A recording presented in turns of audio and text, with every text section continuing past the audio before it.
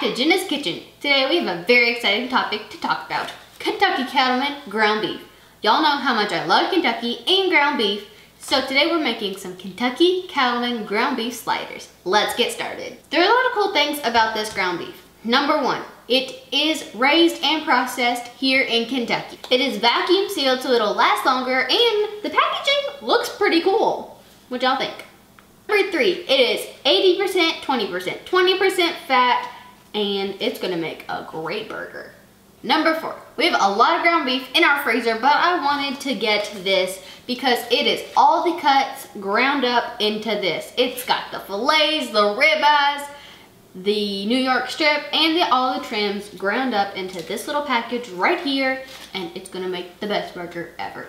So now that you know all the reasons that this is really cool beef, let's get to making some hamburgers. I have a 1 pound package right here, and we are gonna make sliders. But in this house, we make sliders a little bit bigger than you normally would. And our philosophy is that if your bun is bigger than your burger, you have a problem. So we have our 1 pound of meat here, and I'm gonna take some pepper and some salt. And we're not gonna use too many flavorings today because we really wanna get the flavors of the beef. So I'm just gonna kind of mix this together. Mix the salt and the pepper with the beef. Whoa, this is firm. It's not like your normal ground beef. All right, so we're gonna divide it in fourths and patty it out. I usually take mine and divide the meat in however many pieces I want, and here we go. Here's one of our sliders. I'm gonna go ahead and patty out the rest of these. Now we're gonna throw these on the grill until they're 160 degrees.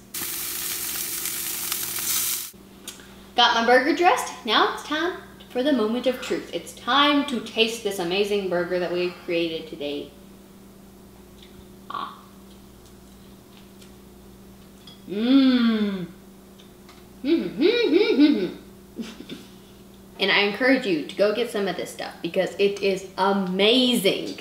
If you like this video, please like it and comment down below and subscribe to Jenna's Kitchen. Plus, don't forget to share this with your beef-loving friends.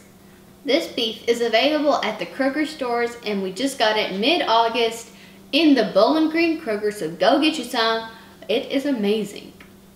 See you guys next time.